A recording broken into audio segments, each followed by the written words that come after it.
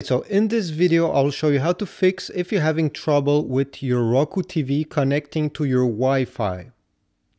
It's very simple, and before trying to contact the customer service, anything, this can be done in just a few minutes. So you can try this out at first. The trick here is to take your remote control, turn your Roku TV on, and there will be a combination of buttons that you'll have to press, okay? So I'll give them to you. You need to press the home button, this one with the home logo here. You'll need to press it 5 times. Then to press the fast forward button, this one, the play button, the rewind button, and then the play button again and the fast forward button again. I will do it with you so it's quicker to understand. Okay, so home button 5 times. 1, 2, 3, 4, 5. Fast forward, play. Rewind, play. Fast forward. Perfect. A screen like this one should appear on your TV. This gives you a couple information about your Roku TV.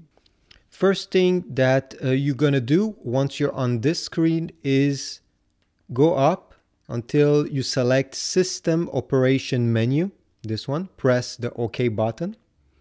And then you'll have to scroll up until you reach the Network menu, right, this one. And from now on, you need to scroll up to disable network pings. Select it and press OK. Now, once you're done, you should see enable network ping. This is perfect. Don't touch anything. You just have to press the home button and you'll exit this menu. Now, the next step will be to turn off your Roku. And you'll have to disconnect it from the power. So if you have a Roku TV, pull it out from the wall socket during at least a minute. Same thing if you have the Roku stick like the one I have, you need to pull out the stick from the TV and then remove the power from it. So if it's plugged at a power socket, remove it during a minute. Then plug it back.